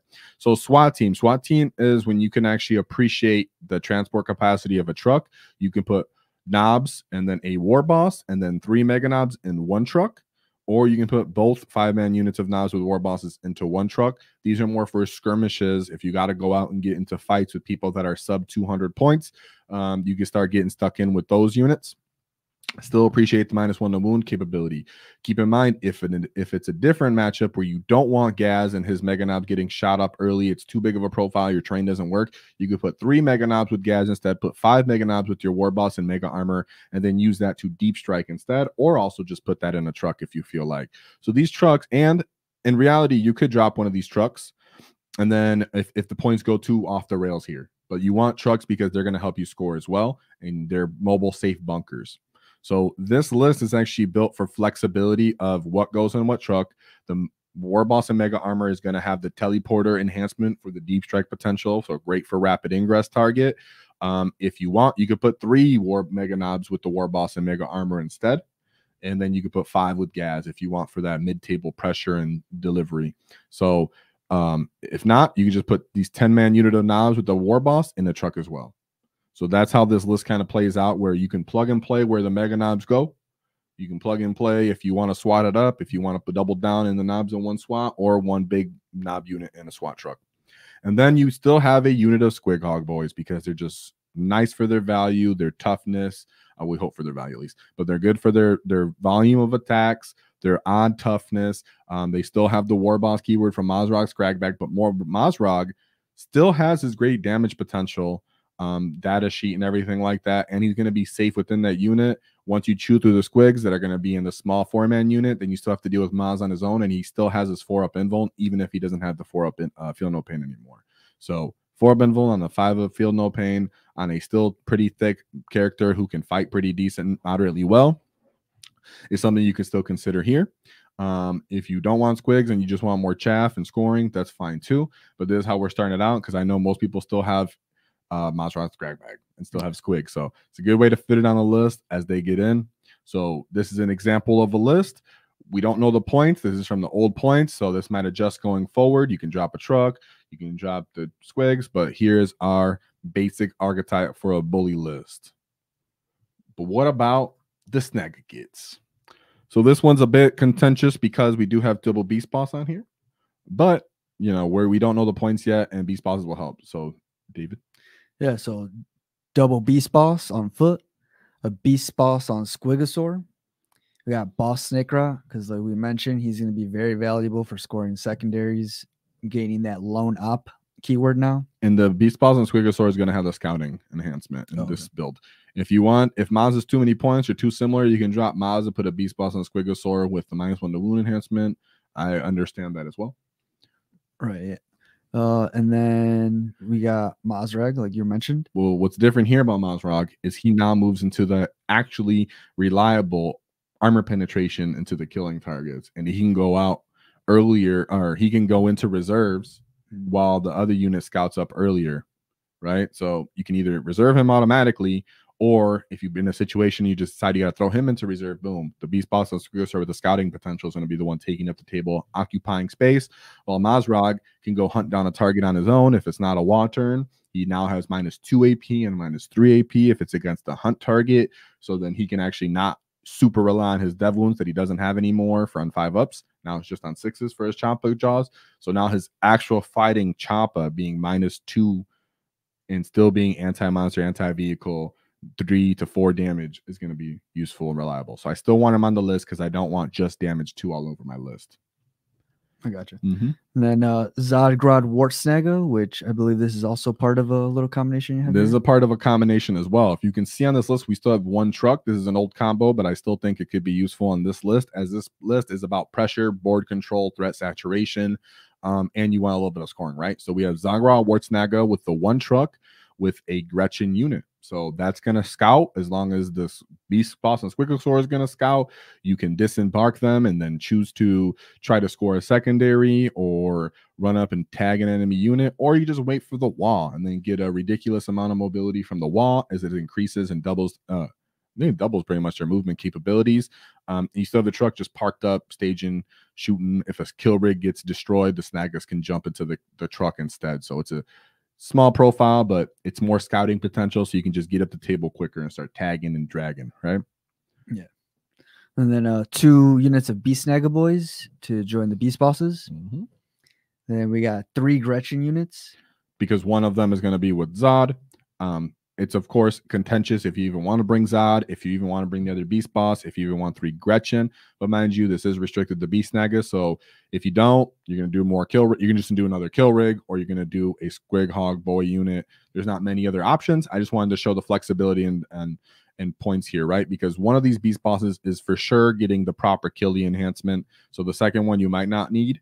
But like we said before, outside of the hunt target, you need something that can still kill other things on the battlefield. The beast boss with his dev wounds on a 4+ will appreciate that, especially if it's outside of a WAAAGH turn. Then you have the 2 kill rigs, great for overwatching people, great for putting that threat up the table and popping people's weaker targets or popping people's weaker vehicles or highly elite multi-wound models. So that'd be nice. Also giving the +1 strength to your Beast Snagga Boys or your Squigs, or potentially lethal always feels good. We'll talk about that on Wednesday when we go over our getting 5-0 with 2 kill rigs on his list. And then we have just 2 units of Squighog Boys. Of course, I know some of you guys are like, I'm just going to go straight 3. We don't know the points. And I didn't want to triple down on any of the data sheets going through this, as I think most people have a diverse collection, not a stringent collection. And if they do, they're probably just going to run 3 Squigs anyway. So I wanted to show at least 2 of each data sheet. This is how I would portion it out at 2K at current points. There is a little bit leftover points in case you get a points increase, but this is where we're at right now for the hunt list. I understand arguments for dropping a beast boss, adding a rig. I'm totally cool with it, especially if I have Zod for more scouting and freeing up space when I scout and reserve my other Squigs, right? So you can fit more rigs on the table and such. So that was our example for our final list. So in summary, guys, and after this we're going to talk to chat, see what you guys got to say. Fighting Fedora, I'm gonna fight on deck with my grot every chance I get. I know you would get. That's what you do. You better show us your grot revolutionary army, because I know we have a bunch of those in Discord. Thank you for Grot Workshop Mech Shop for joining the Great WAAAGH. That's what I'm talking about, Gits. I see a lot of you gray Gits in here. If someone gifted memberships like Wicked Joe did earlier, then I appreciate you. So collect that, turn into a Squig, so you could be a part of the Great WAAAGH and use our nice little emojis. Let me get some war bosses and boys and emojis in chat, guys, for all you Gits. So in summary, we're gonna go over the chat real quick, see what you guys got to say. But there's our first initial reactions. It was a bit long, but there's a lot to cover. There's a lot of combinations and tactics that we can get into. If chat wants to throw in some of those, we can, but I'm familiar with them. I'm gonna hold back on making all the initial combos until I have the exact data, pretty much exact wording for the detachments, exact wording for the keywords, like flash gets. We don't know if they're knobs or not, for example. And it just gives us more time if we get closer to the points to know more information, and then we can start really getting creative with our list design, because we got time, guys. Codex is going to last for years essentially at this point, because we got it early in the edition, so it's going to be awesome. So we're expecting those point changes to be end of this month too, so it'll be a lot clearer what we can do. What's in the Codex right now, guys, and the points is pretty much almost irrelevant. I can see new things, like Aspect Tactics said, new things that haven't been shown before, like the enhancements from the detachments. Those might be somewhat accurate, but the units themselves, we're just going to say no, it's irrelevant. What that comes out digitally is going to be the most relevant points that we have. All right, so let's see what some of you guys got to say in chat. We'll catch up to what you guys got to say real quick in chat, and let me get up to the top because there's a lot of chats here. A lot of walls. Let's go. I need to find out my boys. Great idea with the Mandos. Well, I have a list idea. Let me see what you guys got to say. Kid bashing our boys. What do you think of using a solo war boss and a beast boss from a transport? I think a solo beast boss on foot is actually a real thing, right? The problem is, what are you actually trying to kill with that? You're more assisting in killing something, which means then it is susceptible to the counter interrupt from the enemy target. That's the one thing I noticed about a beast boss. As for the solo war boss, I think the solo war boss and mega armor, arguably, in the bully knob detachment, if he has deep strike, you know, if he's not limited to, he has to be in a unit to do it, then I would say maybe him as well, because he's thick and he has damage 3 on the wall, so possibly there. Is it on the wall? Is it all the time or on the wall? I forgot what it is. For the war boss and mega armor. But yeah, that's what I would say. I think it's a real thing. But I think Snick Rot is where it's supposed to be. They're probably making out. We are cousins. But I'm glad you were excited about that. That's really interesting. So yeah, we were delayed a little bit just because it was new for us and we were setting things up a little delayed. So sorry about that. Thank you for Devo for welcome to the Great WAAAGH. That's what I'm talking about. Of course, Wicked Joe is an MVP here. One of the biggest, baddest gets we got around. Yeah, I'm sure he's at least a Death Dread right now, right? Or greater, because he's been around for a bit. Close, yeah. So wait till he's at Death Dread stopping around. I'm glad you're watching live. Thank you, Gits. He says, I'm happy to be here with all the Gits that have been here since the beginning of the Great WAAAGH. Right. Y'all the real MVPs. That's what I'm talking about, boys. Exactly. This is about the Great WAAAGH, guys. And yeah, sometimes we're a little late, but you know, it is what it is because we're learning too while we're doing this. And then let me see what you guys talking about. Paint. That's cool. I like purple. That's where my army is. So just so you guys know, my army's purple. And then you could take the enhancement for counts as 10 models on any infantry. If you look, you can give Mega Knight. Okay, yeah, that's what we said earlier. But we have to see that it's the correct wording once we actually get to see, right? Like that we're actually allowed to do that. Yeah, we actually do have we actually have channels for each detachment as well. So if you want to talk about specifically one detachment, we actually have channels for each detachment. We broke it down because we're an exclusively Ork Discord and channel, not oversaturated with everything. It's just Orky, and that's how we like it. Alan, I look forward to the Green Tide. I always used to play with list of 150 models. I started playing last edition when they raised the points on all orcs. I couldn't make that list anymore. Well, the Green Tide's perfect for you. You get. That's what I'm talking about. I was the same way. When I started 40K, I just had like 80, 90 boys and then gas, and I would just take a box and just drop them on the table and be like, whatever, 8th edition, let's go. Dude, yeah. Not gonna lie, 120 grots sounds like a pain and a blast to play. Yeah, you're just pretty much moving them in movement trade, just pushing them forward, dude. Just whatever, dude. What's up, man? All my grots, because you can do a list of 3x8 grot tanks with 120 grots with 1 or 2 characters with a couple mech guns. Boom, that's your whole list, and that's a real list. It's a real list right now. I don't know if it's awesome, but it's a real list. My Warhorde's gonna have so much fun with the 2 kill tanks. That's what's up, 2 kill tanks. He said, and something I didn't say about each of these detachments, do an excellent job as playing as fluffy as they can be. As someone who played since 4th edition, that has not always been the case. That's very true. It's not always been the case. I think 8th edition did a decent job, but 9th edition felt very restricted, and everybody ended up playing freebooters or goffs. That's pretty much the only thing we played 9th edition. So this book feels way better, right? He said, so in a sense, of pickup games and varying lists, Not in the. I think speed freaks are funny, so I'm playing all buggies. Yeah, exactly. And then Warhorde's awesome. He says, I like the Dread Mob. The Dread Mob still has very real option of just sticking a mech into some knobs, some boys, and then make them an infantry melee threat in a normal vehicle focused army. Yes, very true. You can put them with knobs and try to get knobs up to that damage 3 as well. So that's what the strength of that detachment was. It's one of the few ways that we can offer damage higher than 2 to get over damage reduction, which is one of the strengths we put into the pros and cons of the detachment. So that's very true. Is there something you've seen, David? No, at some point you're gonna address the giveaway too. Oh, we'll do that now. All right, you gets. So we did a giveaway to celebrate hitting 2,000 subscribers. I know we're a little late on it, but I was giving people the chance to enter by commenting on the video when we came out with the leaks a few weeks ago. So I'll announce the winners now, and I'll also make a post and reach out to us. What we're giving away is some shirts, because at the time we didn't have any news on when the Combat Patrol box and the Battle Force box were actually going to come out. So I'm going to read out the winners, and like I said, I'll post it again and reach out to us so we can get you those shirts. All right, so we got Dr. Dots 8878. Congratulations. World Eaters 3741. Yelts Memo. Oh, Yelts. Oh, yeah, it's me, Matt, 89. I was trying to read his words, and I'm like, oh, no, it's okay. Then we got The Clip. Congratulations.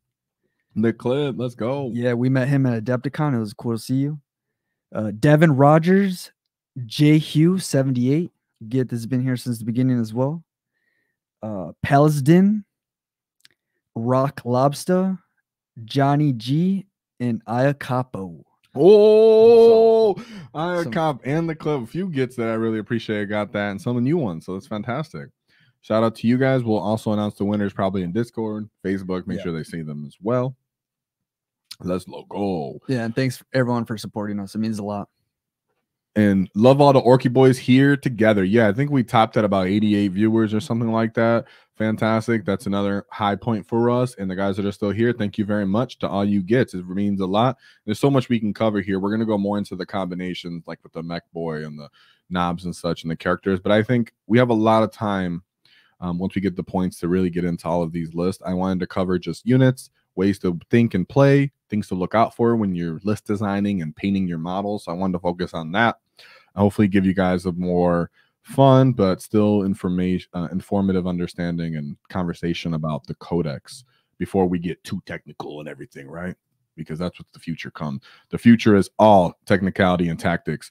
And we have Jay Hoon with 5 One Tactic memberships. Whoa, let's go. If you a gray get, you a gray Humie, turn into a runty squig. Let's go. Or a runt or a squig, because you start off as a runt, a grot, and your little badge, and then you become a squig, you can become a boy and a knob. So thank you very much, Jay Hune. I appreciate it. Hopefully you guys grab some of that stuff up. Let's go.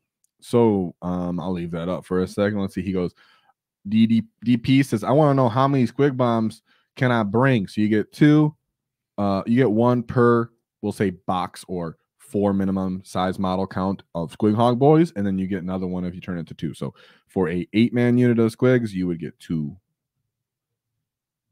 So you could unload a lot of mortal wounds with the Squig Hog boy unit. Yeah, in the big hunt. Yeah, with the strats and but that's the thing. I believe they got the grenade keyword too. They should still have the grenade keyword. They have the charging from the only mounts have access to that, and then on the wall you get 3 additional D6. So yeah, they have a lot of mortal wound potential. I would love if they made Warbikers battle line. I know, right? Oh, right.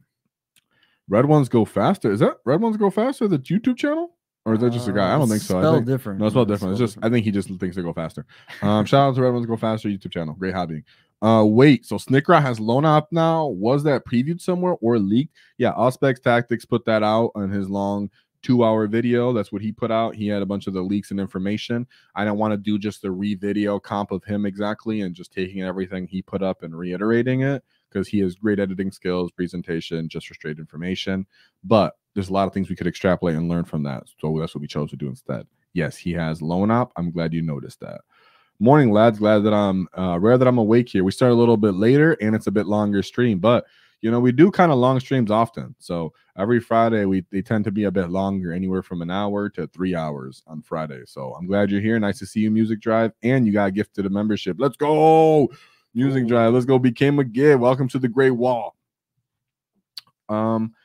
Just pre-ordered the Codex Stompa Boys from GW. It's up in Australia. That's awesome. Yeah, I'll be pre-ordering my Codex Battle Force box, so you can go over it. I won't get the Stompa box because I already own a Stompa. It's fully based and painted, and I already own 5 trucks, I think, right now. So I don't think I need them yet, but I am getting the Combat Patrol box. Yeah, and from that we'll get into that one. So now that we have some rules, what do you think of the Combat Patrol box? I think for its value, I think it's kind of known that the value of the models themselves per dollar per currency is less, because you do lose out on like a Death Dread vehicle or your Dev Kaptas. Right. As for the rules, I think having squigs with easy access to more characters and Snagga Boys on foot is nice, because if you ever now just buy a kill rig, you are going to want Snaggas for that kill rig, or if you're running the hunter rig. If you're going to hunt specific, that helps a lot, because you just get 2 of those and then you can start building off that for kill rigs and other stuff. So it's solid.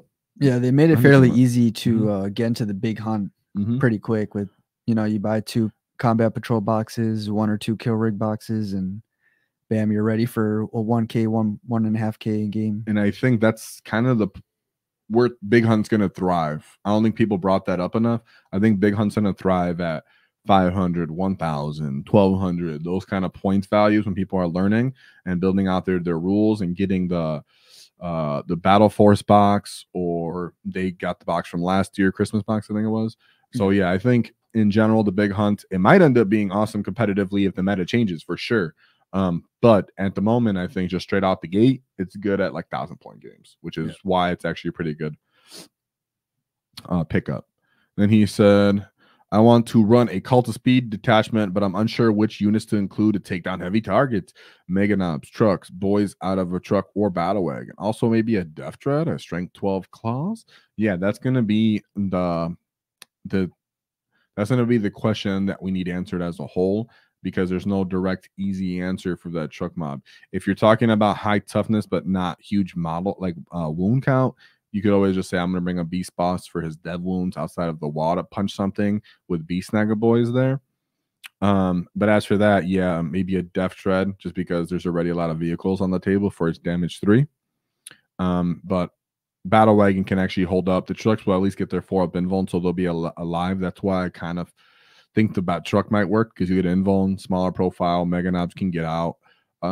The thing about just basic knobs is that they still struggle into toughness, we'll just say 10 or greater units to a certain extent, right? So knobs might not be the answer there, but Mega Knobs, because they'll be able to run up, hurt it, stand there, feel no pain in on the wall turn, they might actually be the best option. That's why I put them in that keyword. But it is something, right? Rockets maybe, all right. So yeah, with lethal, a lot of shots. Getting into this combos and synergies, I think the most exciting thing for me, looking forward to all the Theory Hammer coming in the next few weeks. Exactly. So we have weeks of Theory Hammer coming forward. So of course, we're not going to have the points for a couple weeks. So this is my initial reaction, and then we'll get into combos for the next week. And maybe more specific details for keywords or the enhancement, like the actual pages get released, hopefully, and then we can all see them. That would help into actually being able to make combos and not be like, I think it works like this, right? Right. So, yeah, there's a lot to play with here, so it's going to take a lot of games. Yeah, a lot of commitment. Yeah, we've seen other. What was it? $1 Billion Hound Farm, where he was just kind of like, I don't know what to do. I'm overwhelmed. Like, like he was, dude. He was so pumped, and that's how it felt for all of us going into it. It was like, there's so many options. Where do I take this? What am I using? What's up? So I felt that same way. And that's why we're going to be able to talk about so many different combinations between planes. Like you said, a Docker Jet. Docker Jet might be interesting as it has a Speedwalk keyword. Auto hit crits ability and give you +1 lethal, sustain or lethal for 1 CP. Yeah, and maybe the WAAAGH Boom, Daka Jet or WAAAGH Boom Blaster Jet might become another option for that because it does have big, heavy firepower. So that might be something for destroying high toughness things. What should I grab for grabbing a speed freak list? I've got one of each buggies. I just ordered 15 copters. The 18 dev copter meme is real. I want to think the dev copters can be useful. I'm not sure if they will, but hey, they really, I'm like, they'll definitely appreciate sustained or lethal, but you gotta hope you actually hit. It's like, dang it, God, I get it. What should you get? Well, you need bikers. You definitely need bikers. You need bikers. You know, they have the built-in assault, they have the volume of shots, and they can kind of jump into and clear chaff when your buggies might not actually be able to do that reliably with their damage output. If it's an actual buggy you want more buggies of, I'd say the Mega Check Scrapjet, or if you don't have a truck yet and just want to put something into that, you might need an elite combination unit coming out of the truck, or even just straight up Boyz or a battle wagon. So prioritize it as bikers, then maybe Mega Track Scrap Jets, stuff like that. Oh, David, they just yelled at you. Oh, what? Can we get a Codex giveaway? I mean, now that it has been announced, because when we did this giveaway, can David win, please? He wants me to play Ork so bad. I'll probably have to, because there's so many options. I'm gonna have to help out Eddie get some research done. Yeah. But you know, we do want to make David play the Green Tide. Now that we do have pre-orders tomorrow, we are going to do a future giveaway. Once we hit 3K, we'll do it again. It was just this time 3 weeks ago, we didn't have any of this news. We didn't have leaks. We had no idea when this was going to come out, but yeah, we'll get on that for sure. That's a good shout out. Thank you, Fighting Fedora. Very generous of you again for a super chat. Thank you, buddy. Love it. Very generous. Now we have Combat Patrol is less useful for a new player coming in, but really good for expanding a existing collection. No monopoly Boyz is a plus. I don't know. I felt like the other. I think the other way around. I think the other Combat Patrol had no synergies. The War Boss and Mega Armor can't even join the normal Boyz. Yeah. The Def Dread is just one solo Def Dread, and then the Def Copters have mobility, but you know, they don't take you anywhere that you need to go, and Def Copters don't do anything other than really score points right now. They're not like a damage unit. I think this Combat Patrol allows you to actually go, okay, I can do 2 of these, and I can start playing a game with a detachment that has synergies. All these units go together, they help each other, and then I get 1 kill rig type thing. So I think it's the other way around, to respectfully disagree. Yeah, I would say it's just good for expanding the collection, because Beast Snaggers have been pushed for the past year or so. So there's been a lot of variation of the boxes with these same units in them. But yeah, it's still a good option for both. Yeah, and Wicked Joe started 10th edition. He had the Stompa box.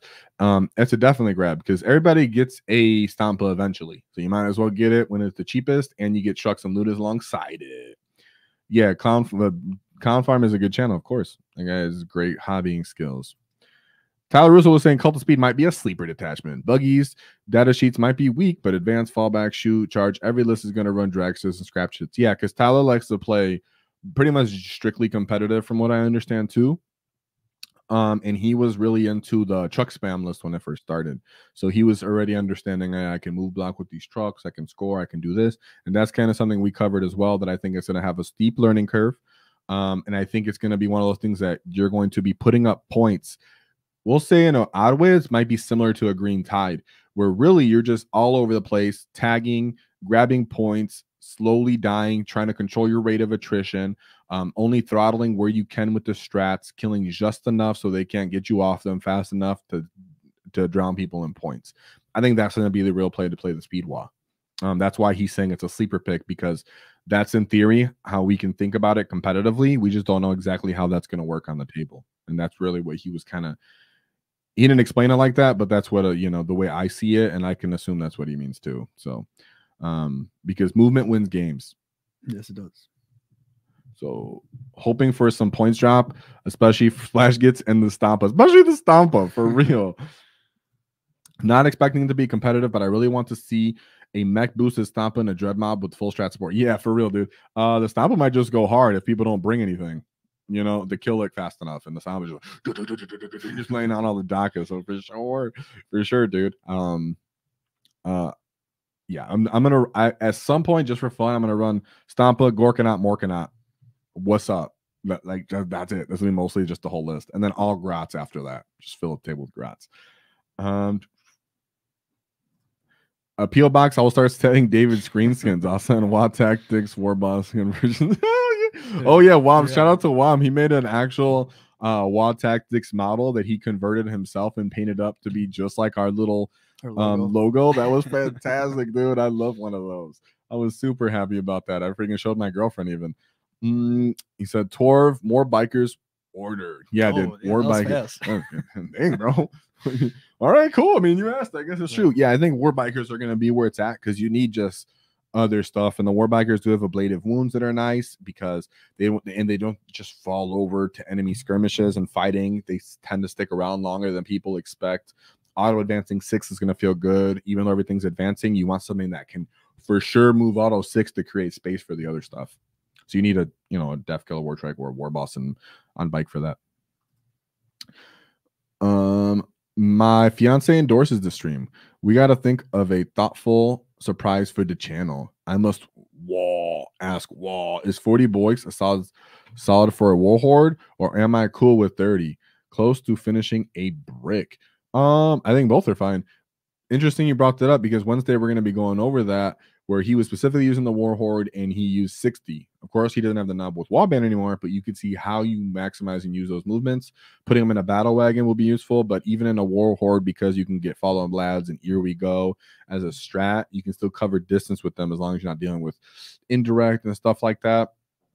So I think it's solid. Boyz are great, especially because they have sticky now. I freaking love that. And thank you for endorsing your fiance endorsing the channel. I love that. You guys are lovely. Thank you. I appreciate the kind words. It motivates us. It keeps us hopeful and it keeps us motivated and strong with WAAAGH energy.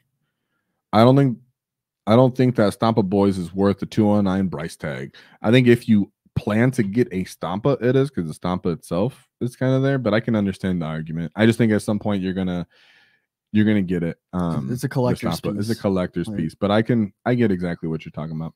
I really do. Stampa potentially nasty?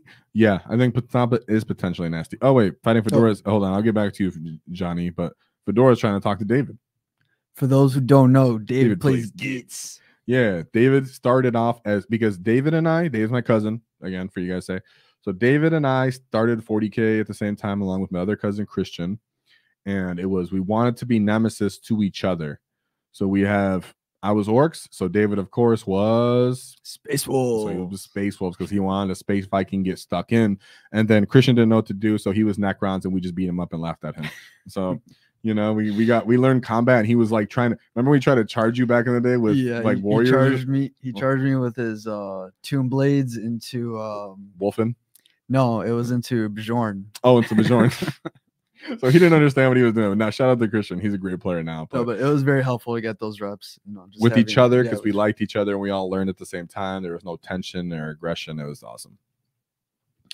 And he goes, am I crazy or can't you have 25% smaller detachment in your main detachment list?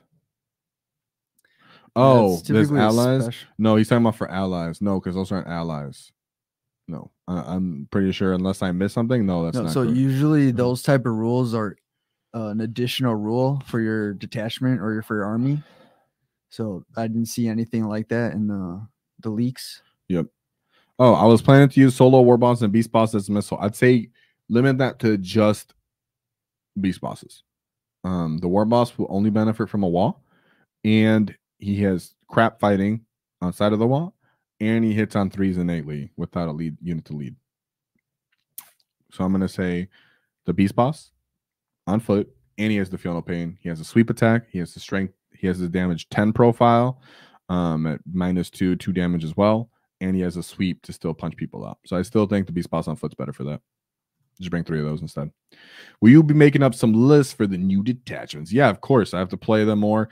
A lot of us already kind of have ideas. Like Tyler was thinking, I don't know. He just showed the bully one. Then he, was talking about everything as a whole because there's just so much to kind of take in. And we need to be specific about what the detachment really says and the keywords for everything. Be accurate. But we can all hypothesize, right? Do I want to put a mech that can reroll advances with my knobs so that I can potentially have, you know, access to the sustain and lethal from my knobs? Yeah, that sounds pretty sick, you know. So there's definitely those as well. We'll talk about all of those combinations as a whole. I think right now we're all just ingesting the book as for what it is. I think Auspex put his video out last night and the rules came out last night. Yeah. Right? For people that it's not night, like what was it, 20 hours ago, maybe? Right. So we're planning on coming out with videos touching specific detachments in the future once we have some research and some games in. Also, part of our community streams, which we do once a month.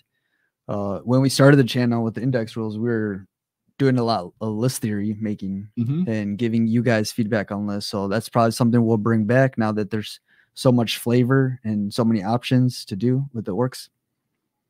Oh, speaking of, I found some teeths for your boss. Yeah, let's go. Whoa! For the very generous super chat 20. That's probably one of our biggest, and that's at least in the top 3 of our biggest super chats ever. So thank you very much. Murder Orky Tank Commander. That's a great name, and I like the picture too. Yeah, that's dope. Literally a tank, a Lehman Russ got looted. It looks like. That's fantastic. So thank you very much. Very generous of you. And yeah, I'm collecting all them teeth, boy. I got a lot of gets to get and to kind of round out my collection a little bit more and get painting again. So we'll be doing that. And like David was saying, we would do fix our list concept things. When we do our fix our list videos, we actually like to have context to what you actually own that you're willing to replace it with. So instead of you just sending a list and then us just being like, well, you should just bring Max Squigs, right? Like, we're going to actually say, hey, tell us what you have when you send us the list, what you have as alternate options, and if so, a budget of something that you're willing to add to your list.